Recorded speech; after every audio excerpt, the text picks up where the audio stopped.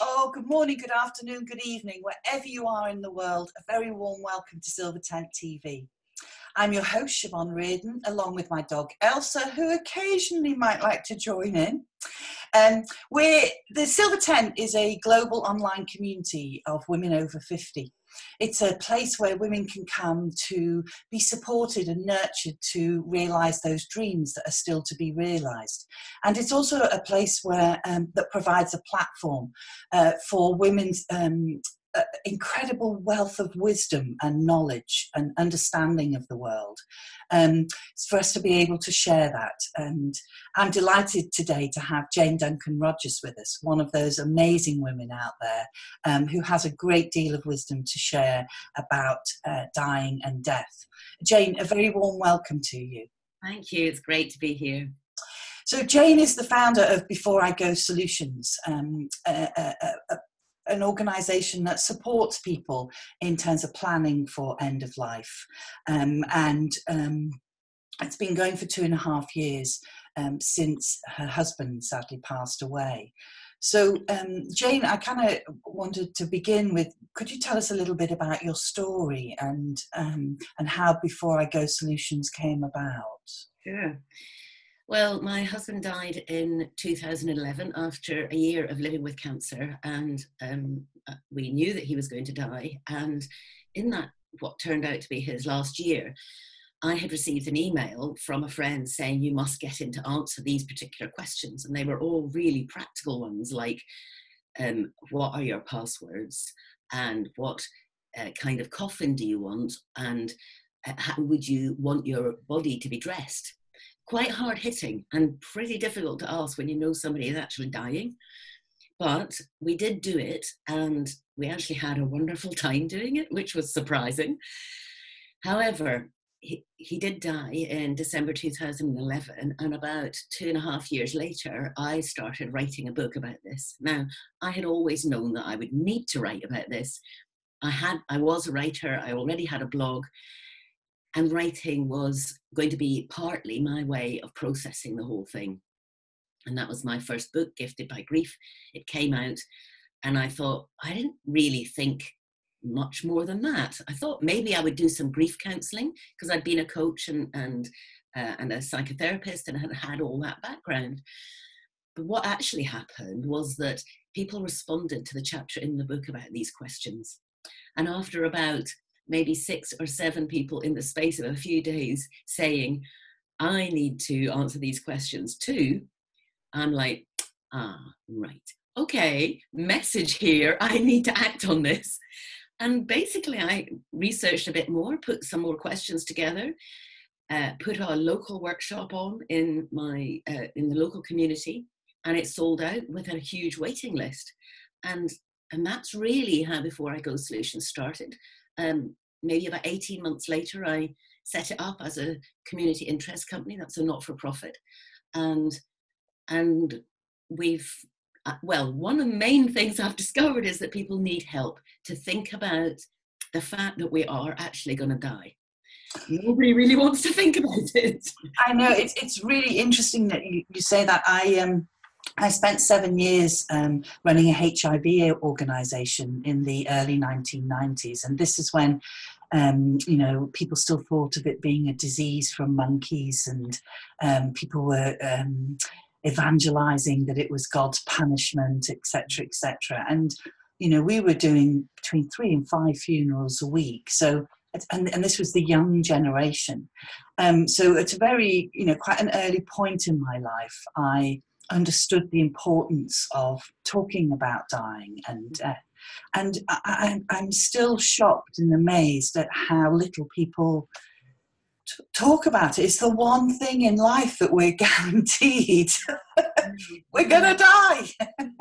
Yes, it is amazing. It's like, in a world where people apparently like to be in charge and know what's going to happen and plan and all that, the fact that we don't actually plan for this event is now amazing to me. And yet before my husband died, I hadn't thought about it either, you know. So I have sympathy, and I know where people are coming from when they say they don't want to talk about this, because I've been there too. But the fact is, it makes it a lot easier for those left behind afterwards if there had been conversations, instructions, something written down, and that's what Before I Go Solutions does. Of course, it helps people to create good end of life plans. And I think the thing that really touched me deeply when you were sharing your story is about how it brought you and your husband closer. Yeah, that was amazing, because I tell you, this friend of ours had to send 3 emails before we actually took action.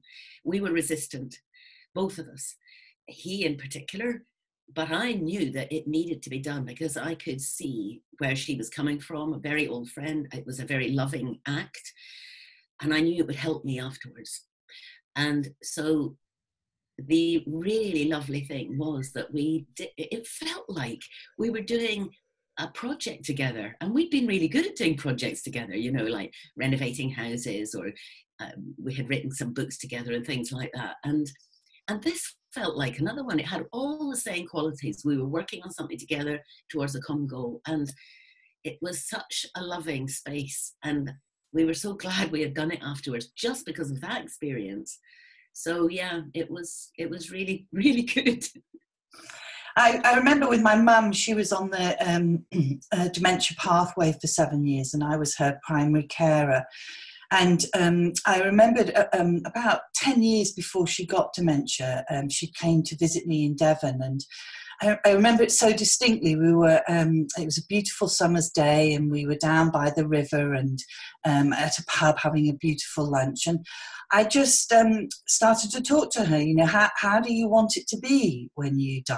And I remember it being one of the most amazing moments that we shared in our life together.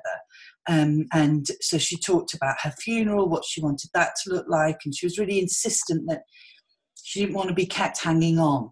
You know, and lots of machines and interventions. She wanted to go quietly and peacefully.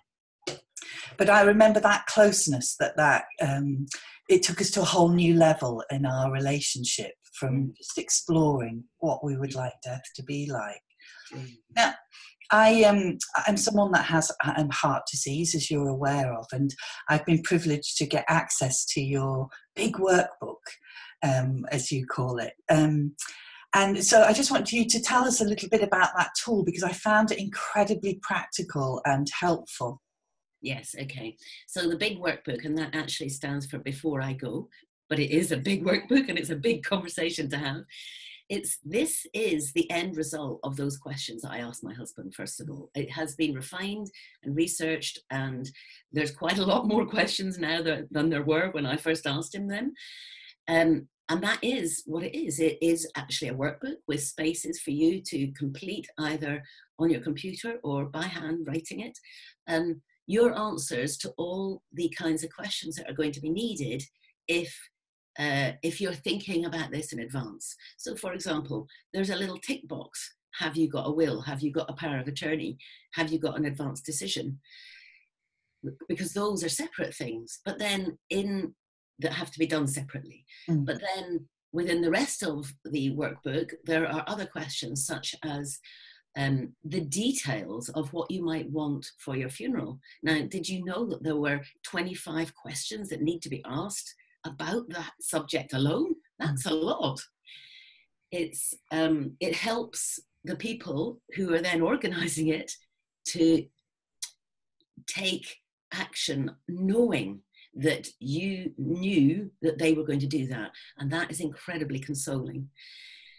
But there's a couple of other things as well that I want to mention, because people don't think about these sorts of things. I had one lady who was on one of the courses early on, and she thought she'd covered everything. She was actually dealing with a terminal diagnosis, and she discovered that she'd forgotten about her cat, what to do about the cat.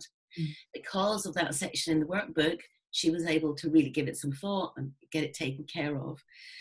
There's another one which this usually causes some laughter, because I ask the question, is there anything that you would rather your family don't know about, any kind of secret, or do you have any journals that you'd rather that they didn't read?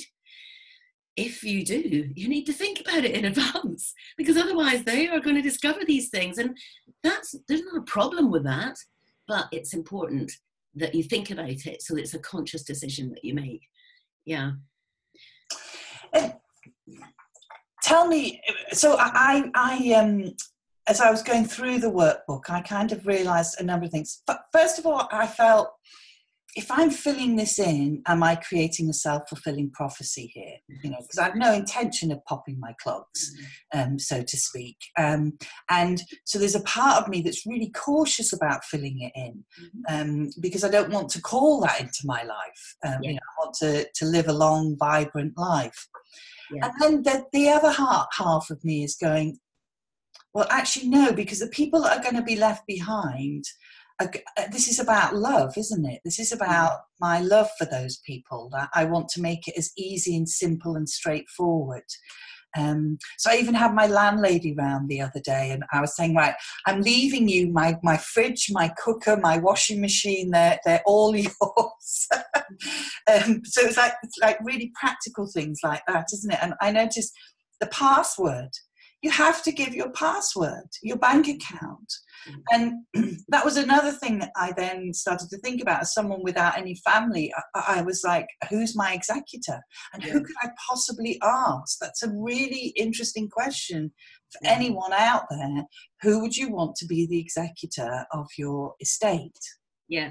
Luckily, I have very little estate, but, you know, it's still an important question. Really, really important questions here. And actually, I'll just mention my latest book before I go, because I cover this. And there's a chapter about if you don't have children, or your children are very far away, or they're not around, then that is that's covered in that, because this is quite a big subject.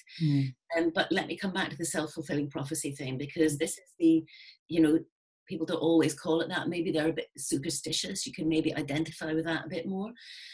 How I think about this is that my belief is that this body here is not who I am. Who I am flows through this body as a temporary casing, if you like, a temporary carriage that contains me. Now, when this body dies, I will still be around, just not in this form.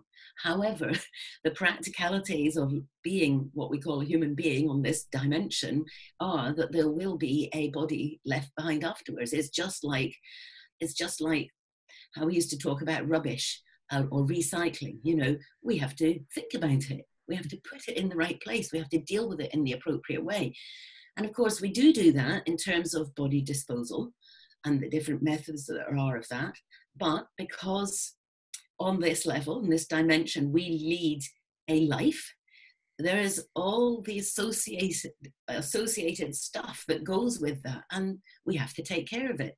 So without a plan, what you're doing is, yes, you're taking a focused period of time, maybe over time, and that's okay, to look at the fact that, yes, there will be a body left, and I need to take care of it. Once it's been taken care of, all those ideas, all those questions answered, all that has to be done is that's kept up to date in accordance with your views and the circumstances that happen in your life. There's no need even to think about it anymore.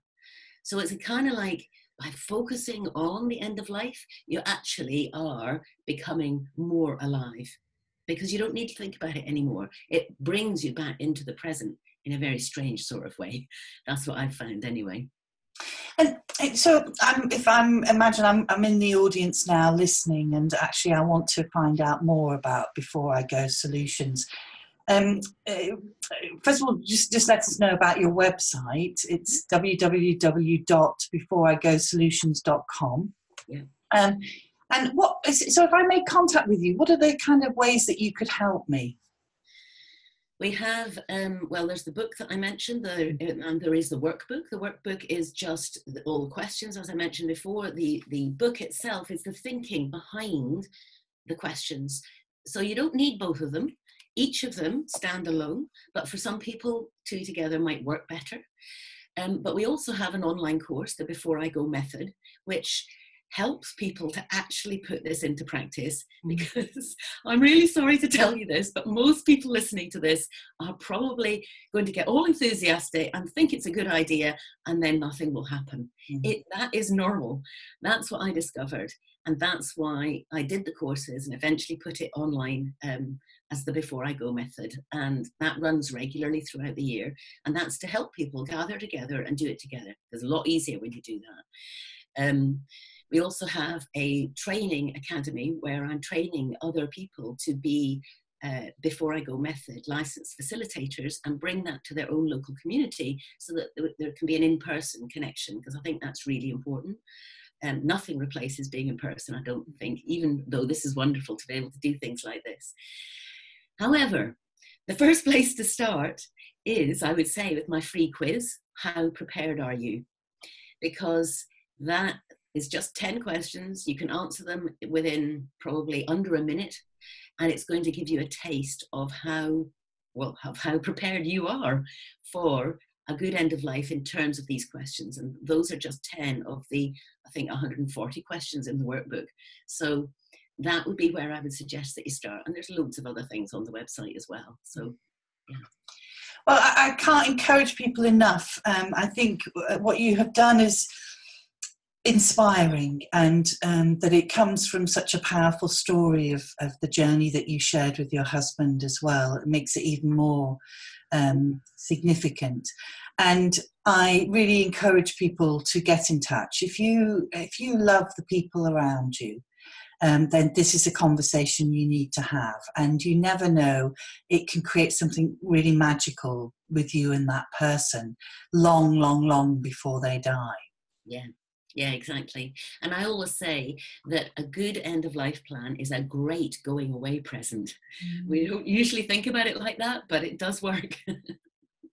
Wonderful. Jane, it's a perfect way to finish. Thank you so much. And from as someone who has had the benefit of your wisdom, I really want to personally thank you. You've helped me enormously, and your work, I think, is so inspiring out there in the world. So a real deep bow to you. Thank you so much. I really appreciate it. Thank you. Wonderful. Wherever you are in the world, may the sun shine in your heart, even if it's not in your skies. This is Siobhan and Elsa signing off, and Elsa decided to stay quiet throughout it. Enjoy yourselves. Bye-bye.